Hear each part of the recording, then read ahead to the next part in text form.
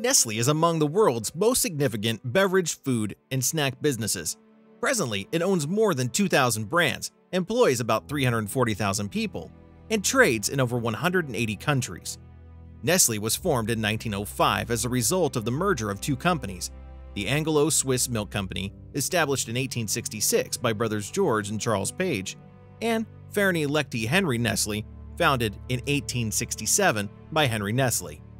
In the beginning, the Nestle Group was only a milk company, specialized in baby formula and condensed dairy products, and has since evolved to be one of the world's most giant food corporation, and the undisputed leader in its industry in terms of productivity, revenue, but also for the number of scandals and controversies that hit the company over the course of the years. In the 1970s, declining breastfeeding percentages led several businesses to raise concern over the marketing practices of breast milk substitute manufacturers, particularly Nestle. It all started in 1973 when the New Internationalist released an indictment on Nestle marketing tactics called Babies Mean Business, which revealed how it hooked third-world women on infant formula. However, the following year, a pamphlet produced by London's War on Want group, The Infant Killer, brought the baby formula business to light. As a result, the Infant Formula Action Coalition launched a boycott in Minneapolis that soon spread to Australia, Canada, and Europe. In 1984, Nestle met with the boycott organizers and agreed to implement the International Code of Marketing of Breast Milk Substitutes, which banned the promotion of breast milk substitutes.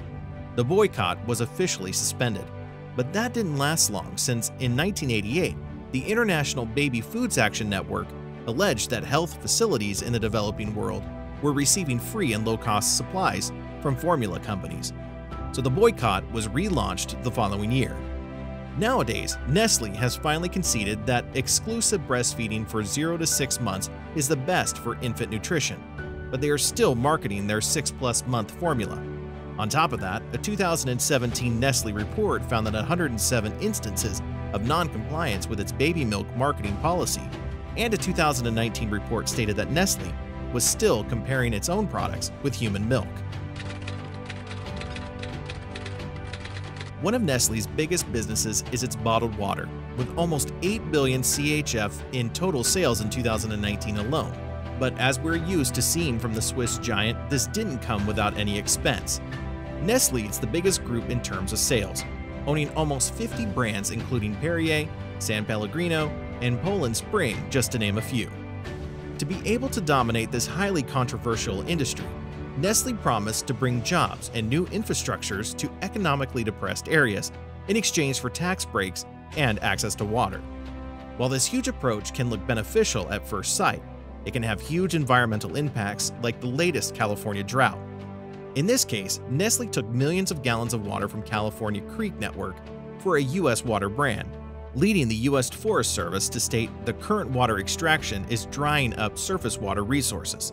In addition, Nestle has been involved in court cases in Maine, Michigan, Florida, and Canada, where the Council of Canadians and Indigenous rights organization Lakota People's Law Project is boycotting Nestle for extracting water from watersheds that have seen droughts in recent years. Famous is an interview from Nestle's CEO Peter Brabeck-Lemath, who in 2005 shared his controversial opinion on the right of free water. Also Wasser ist natürlich das wichtigste Rohmaterial, das wir heute noch auf der Welt haben. Es geht darum, ob wir das normale Wasserversorgung der Bevölkerung privatisieren oder nicht. Und da gibt es zwei verschiedene Anschauungen. Die eine Anschauung, extrem würde ich sagen, wird von einigen von den NGOs vertreten, die darauf pochen, dass Wasser zu einem öffentlichen Recht erklärt wird. After some controversial marketing tactics that endangered thousands of newborns, and after causing drought in huge areas of the US and Canada, Nestle has also been involved in a child labor scandal. The Ivory Coast is the world's largest producer of cacao, and problems related to the use of children younger than 15 working at cacao farms already emerging at the beginning of the 2000s.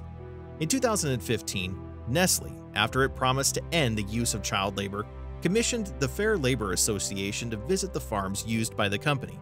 At the end of their research, the FLA found various workers under the age of 15, proving that even after all the efforts of the Swiss giant, child labor in the Ivory Coast was still present.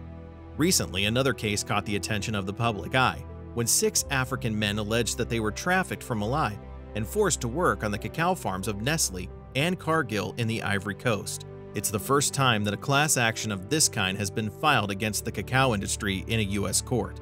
The plaintiffs brought the case forward under the Alien Tort Statute, which allows for foreign nationals to sue in U.S. courts for human rights abuses committed abroad.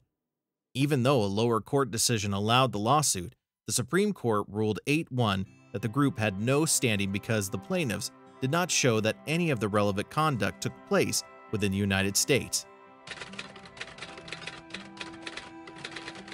Now you might be asking, in today's world where people are always looking at the origins and the production methods of what they consume, how is it possible that Nestle is still alive?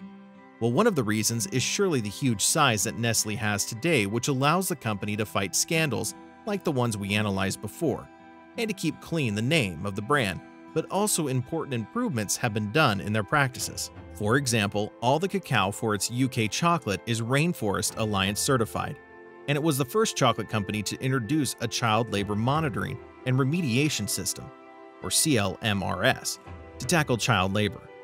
In 2020, Nestle also announced that it will leave the Canadian bottled water market.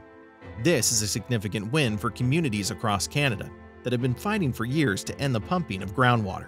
To sum up, we can think of Nestle as a classic case of perception versus reality, pollution and exploitation behind a polished image, and even though it looks like they're marketing a solid effort to abolish their old practices, the road to a better and more socially responsible company seems still long and winding.